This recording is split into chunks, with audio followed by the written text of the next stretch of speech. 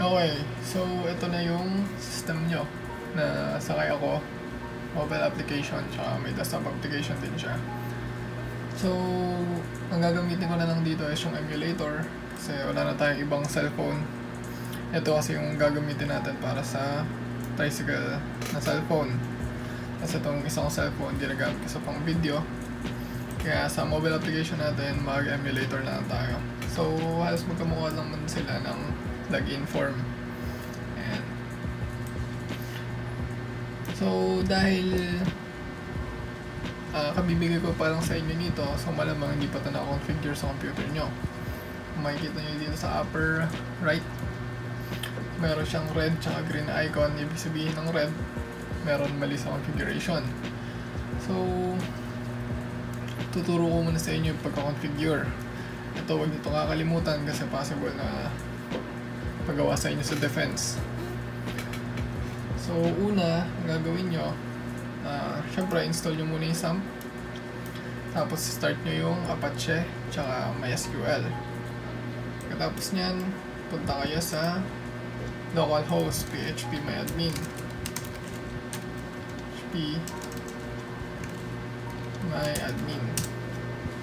so pagkapunta nyo dito, mag-create kayo ng database.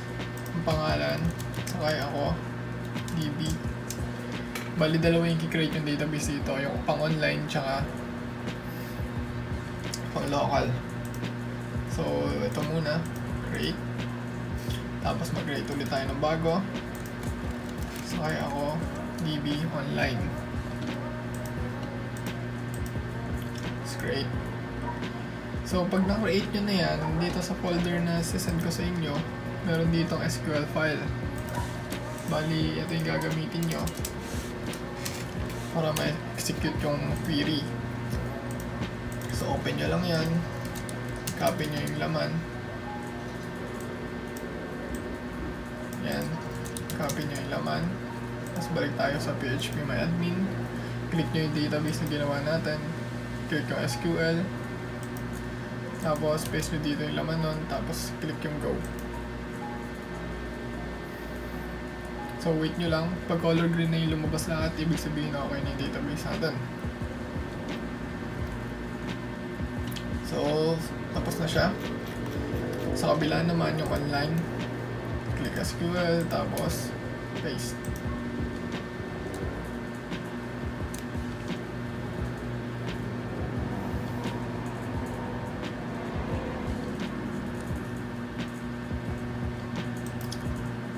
Tapos pagkatapos nyan, dito sa sasend ko sa inyo, meron kayong makikitang web. Yung web na to, kakopy nyo to, tapos pupunta kayo sa subfolder nyo, htdoc, kung familiar kayo doon. So yung sa akin, htdocs, tapos paste nyo lang dito. Sa akin naka-paste, hindi ko na ipipaste pa ulit. So makikita nyo dyan, nandiyan yung sakay ako. Ito. So hindi ko na siya ipipaste ulit, pero dyan yung siya ipipaste. Tapos kapag nagawa nyo na yun, makita nyo color red pa din siya. Type nyo dito sa password text box for.integrate. So makikita nyo pagka-type ko nun, ito yung itatype nyo, for.integrate. So copy ko siya. Yan. So makikita nyo may lalabas dito na red icon. Ito yan. Click nyo lang yan para mailagay nyo yung URL. So dito sa URL, dahil magte-testing pa lang kayo, ang gawin nyo na lang muna is localhost. Sundan nyo lang to. Tapos sakay ako. Tapos sa GSM, dito naman kung saan nakasaksak yung itong device na to. So nasa COM3 siya. So COM3. Ito, gayahin nyo na lang to. Localhost, root, tsaka sakay ako DB. Tapos save. Save nyo, makikita nyo color green na siya. I-reset nyo lang ulit yung system. Tapos mag-login na tayo. So ang user na nandito ay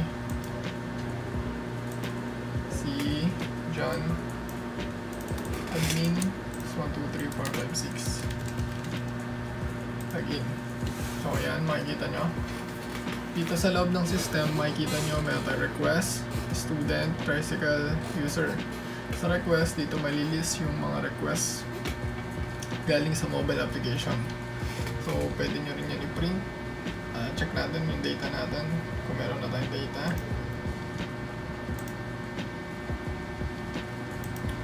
Request, ang data natin, meron tayo ng 21 last month.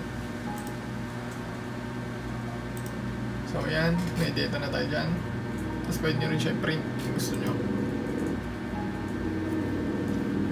So yan, magiging reports. So balik tayo. So ngayon, so pwede rin mag-search. So dito naman yung student, pwede tayo mag-add ng student. Yan, pwede tayo mag-add dyan. Tapos pwede tayo mag-add ng tricycle.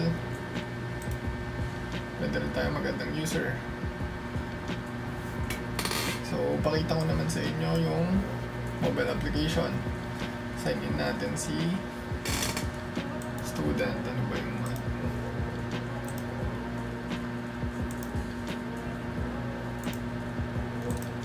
student username password 456.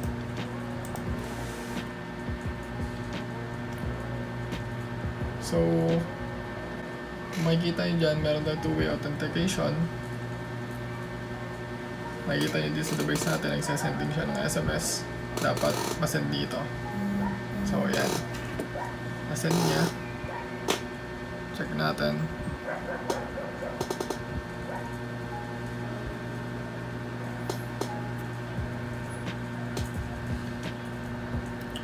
So ang itatype natin ay 660504. So ito yung two-way. So balik tayo sa system. 660504. Sinabi ko kanina na ito yung cellphone ng driver. Kaso yung number din ng student dito ko na lang din nilagay kasi nga wala na tayo ibang device. Wala na tayo ibang cellphone. So yung nangyari na yun, imagine niyo na lang cellphone siya ng student.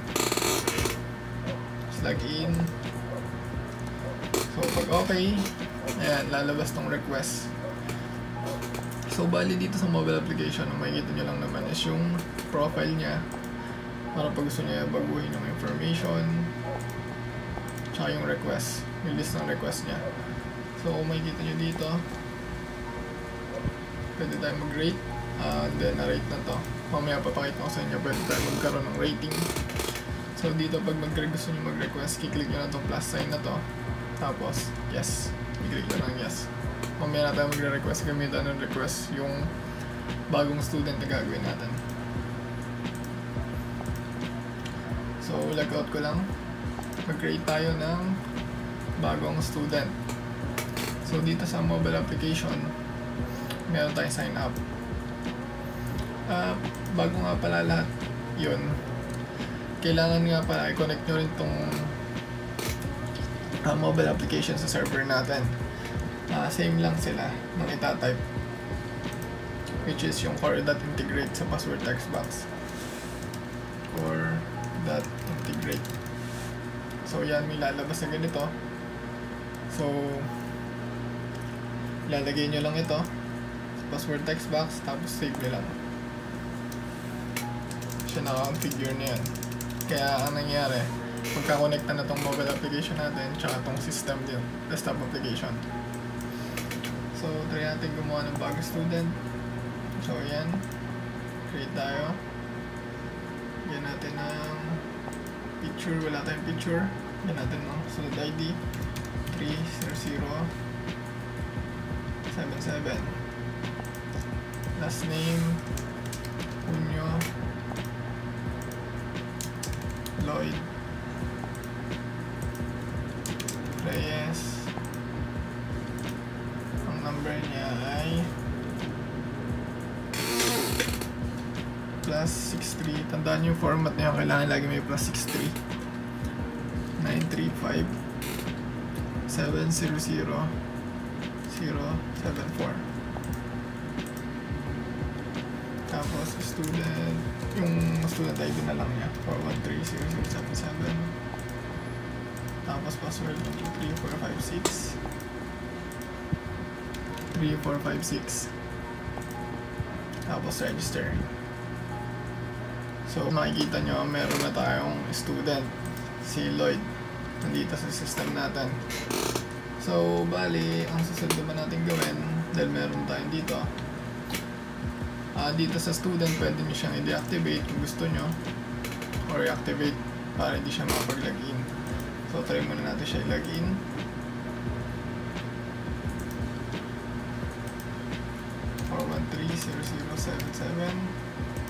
Password 123456. Login. So ayan, may two-way na naman siya. So dapat mag-receive to ng SMS. So kung makikita nyo dito, meron na tayong bagong SMS. Yan si 533186. 533186. Tapos login. So yan, makikita nyo wala pa tayong request. So pwede natin change yung information niya. Palagay natin na yan natin ito ng X, Lloyd X. Password.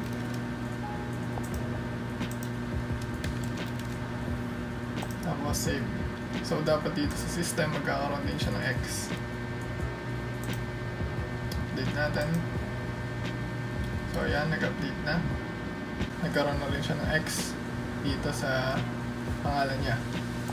So try naman natin mag-request. So yan, kung makikita nyo wala pa tayong request.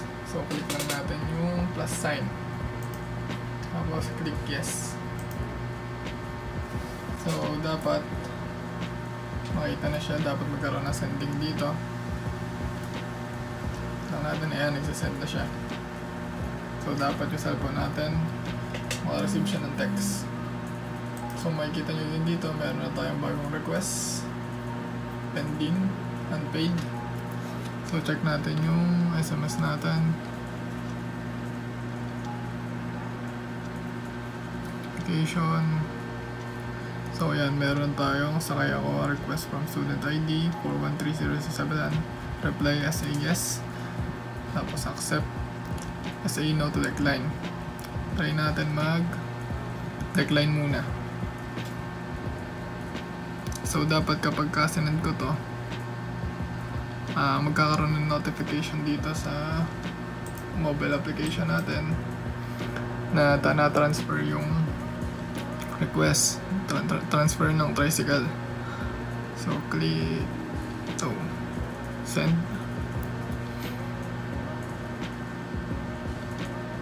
So yan, makita nyo dito may receive na siya. Check natin na. So makikita nyo dito sa mobile application natin, meron tayong notification, your Tricycle request is transferred to plate number SD69. So yun.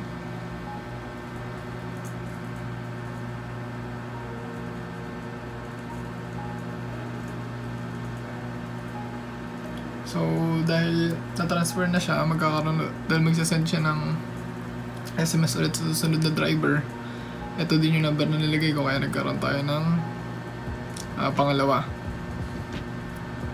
pangalawang text. So text naman natin ay SA yes.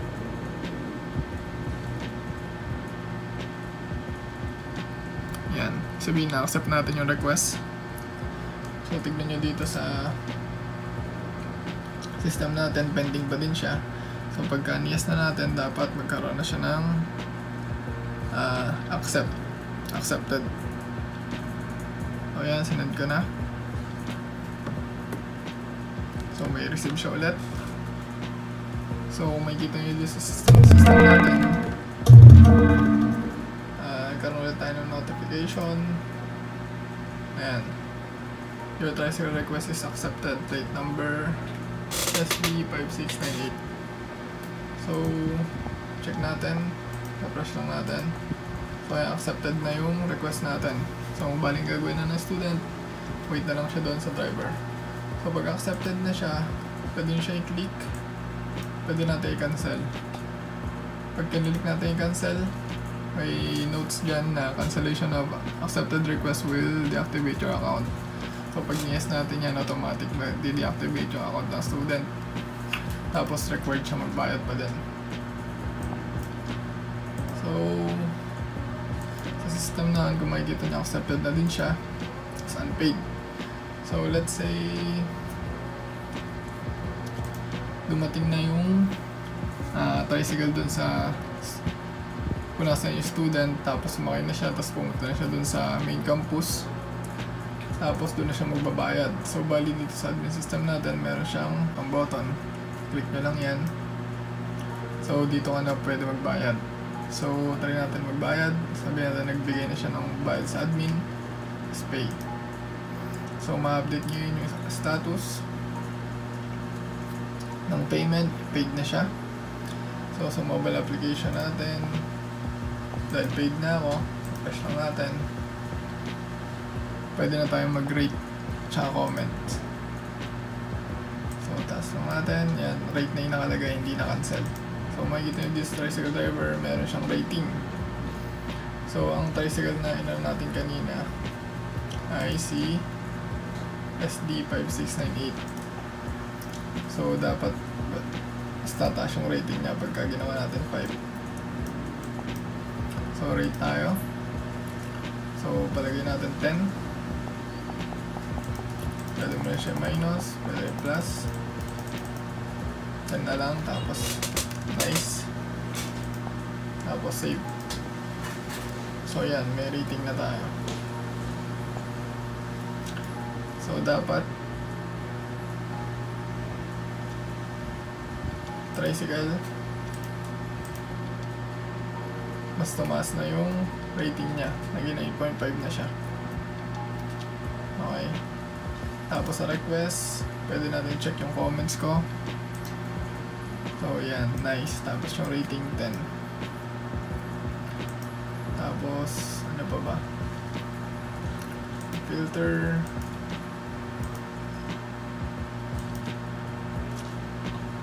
Ang itry naman natin ay yung mag-cancel. So mag-request tayo ulit. Request. Yes. So yan. So dapat dito sa mobile application natin, meron siyang ma-receive. Yan, sending na siya. So na-receive na nito. So palagay natin wala siyang cellphone yung driver. Punta tayo sa request. So ito yung pending natin. So gawin natin ay i-accept natin. So dapat pag-accept niya, karoon ulit na notification dito. Ay hindi, cancel muna pala natin. Pending. Cancel.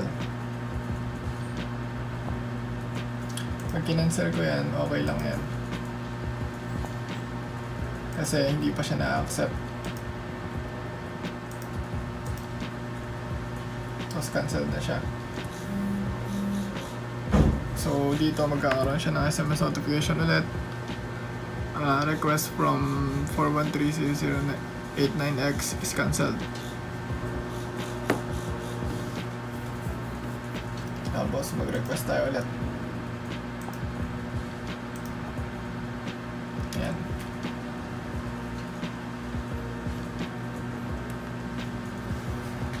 Send ulit siya ng SMS.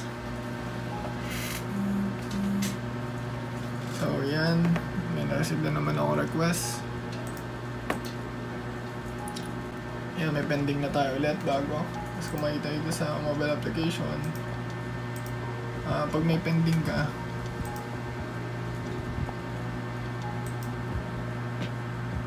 hindi ka pwede mag-add ng request ulit. So cancel natin yung pending natin. Ay, pa-accept muna natin. Accept natin dito. Accept.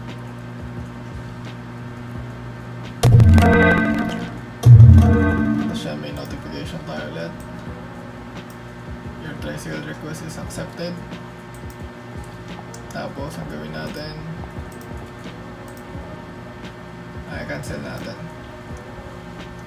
So kung makikita nyo dito sa student natin, activated lahat. So activated to. So pag nag-cancel tayo,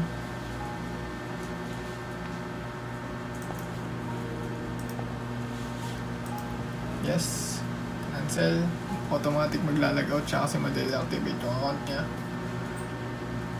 So check natin dito. So ayan, deactivated na yung account niya. Tapos makikita nyo dito sa request natin,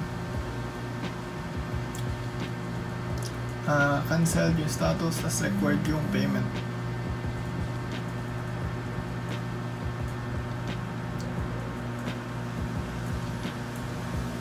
Tapos click natin, iba na yung button niya dito, magiging pay and activate.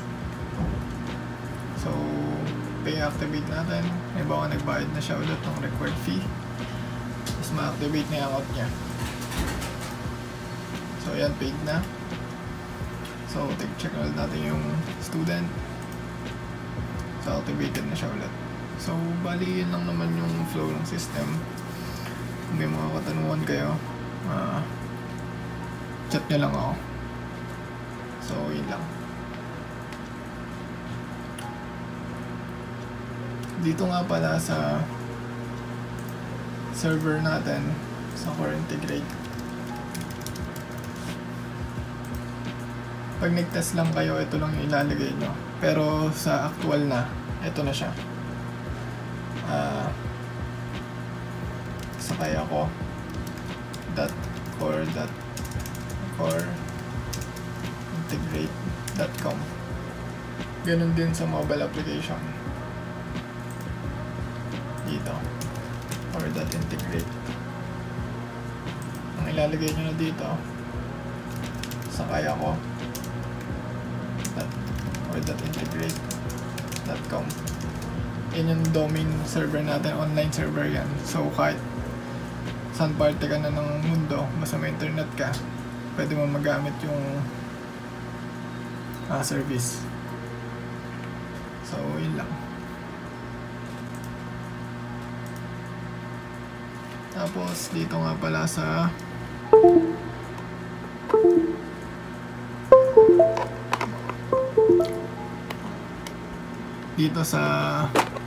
natin, device, kung makikita nyo nagbiblink siya. So pagka walang power yan, malalaman nyo na okay yung GSM module natin, kumbaga may signal siyang nakikita. Kasi minsan mahina yung signal, yung blinking niya mabilis. So papakita ko sa inyo. Ayan, ganyan siya kabilis. Pag nakakita na yan ng signal, babagal yan, mga 3 seconds interval.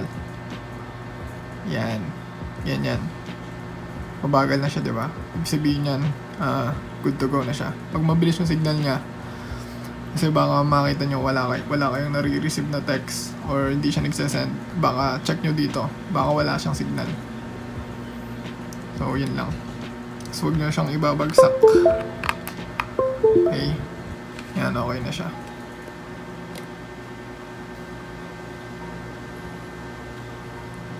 Yan. So yun lang ulit.